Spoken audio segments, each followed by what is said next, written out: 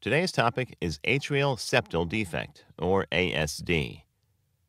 An atrial septal defect is a type of congenital heart defect characterized by an abnormal opening in the wall, or septum, between the two upper chambers of the heart, or atria.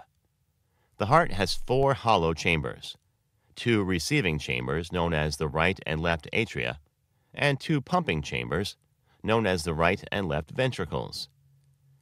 The atrial septum is a wall separating the left and right atria. An opening in this septum results in a condition called an atrial septal defect.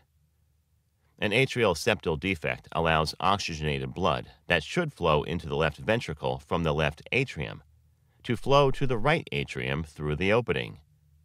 When in the right atrium, the blood mixes with deoxygenated blood and is pumped to the lungs, increasing the total amount of blood that flows to the lungs. If the opening is large, this extra volume of blood can overfill the lungs and cause damage to blood vessels in the lungs. Over time, this may cause problems such as high blood pressure in the lungs, increased risk of stroke, heart rhythm abnormalities, and heart failure. There are four types of the atrial septal defect. They include secundum, is the most common and occurs in the center part of the atrial septum. It occurs in about 75% of all cases. Primum occurs in the lower part of the atrial septum and may occur with other congenital heart problems. It occurs in about 20% of all cases. Sinus venosus is a rare type and occurs in the upper part of the atrial septum. It occurs in about 4% of all cases. Coronary sinus. It occurs in less than 1% of all cases. Causes. It is believed that congenital heart defect arises from errors early in the heart's development, but there is often no clear cause.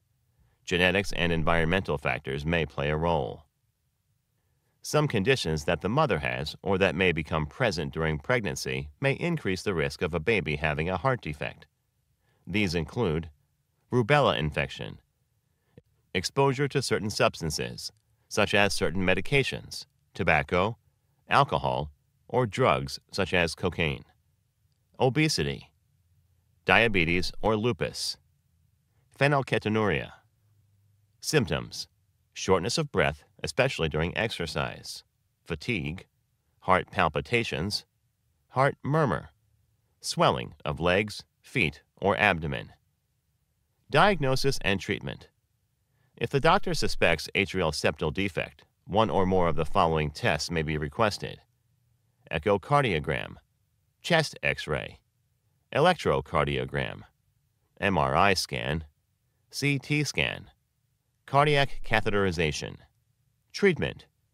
During childhood, many atrial septal defects close on their own. For those that don't close, a small atrial septal defect doesn't cause a problem and may not require treatment. If treatment is needed, this may include monitoring for a period of time to see if the opening closes on its own. The doctor will determine if the child needs any treatment, depending on the child's condition and presence of any other heart defect. Medications to reduce symptoms. Surgery, such as cardiac catheterization or open heart surgery to close the opening. The surgical option will depend on the type of atrial septal defect.